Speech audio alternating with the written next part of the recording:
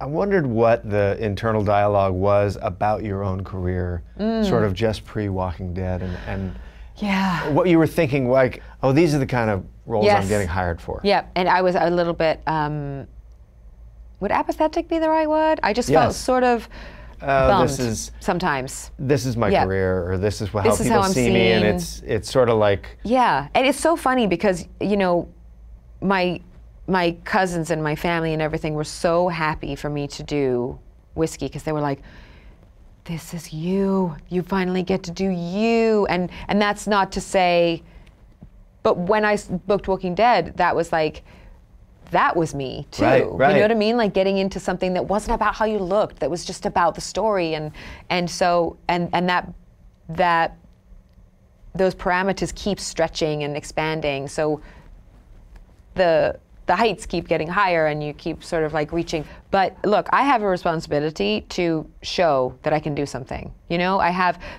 we're all so busy, and even within our creative job, it's like we all have different roles to play in the culmination of the product, right? Right. So it's up to me. And that's the scary part of the job, and that's also the most inspiring part of the job. Is that you are in control of it. I am in control of it in that respect. And there is still, every time I push a little further, then I get so excited about the next thing that I want to do.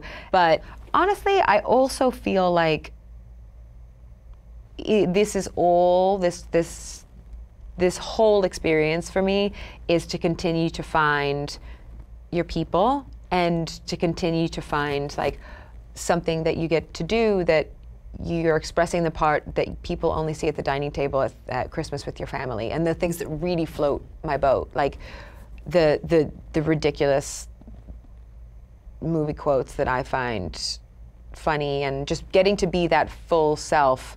And I think when I started in the job, you think, you know, you have to present this, or you have to be perfect in this way, or you have to, you know what you're doing.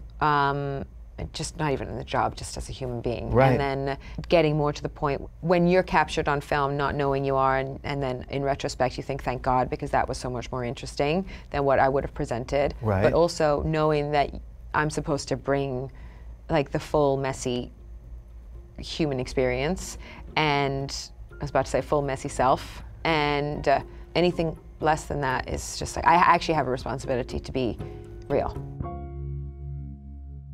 Hey folks, thanks for watching. If you like what you just saw, then why not subscribe? Click right here for lots more off camera.